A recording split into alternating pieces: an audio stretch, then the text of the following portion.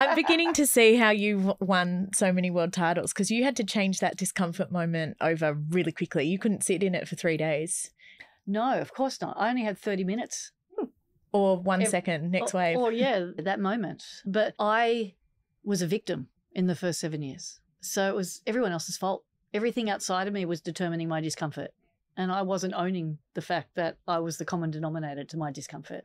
So when it came to switching that mindset, first I had to realize, okay, the way I'm thinking is determining the feeling that's associated with it.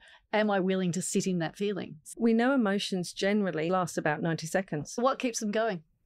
What's going on in our head? Yeah. So I feel a little bit of anxiety, and instead of going, oh, look, I'm having some anxiety, that's interesting, and get curious about it, we go, oh my goodness, why am I anxious? Oh my goodness, sitting on a surfboard, you haven't got the time for 200 of those. It's just, oh, look, here's some anxiety, bang, you've got to move on because something's going to happen. Now you can do that. And again, if we go back to the brain, create neural pathways that are then around that constant heightened sense of stress and anxiety, or we learn from it and we go, that's interesting. I did that last time. I got through that. Okay, let me look at the times I've been successful before and what can I learn from that, and lay down the pathways that says, this is me when I was awesome. This is me when I nailed it. This is me when I felt energized.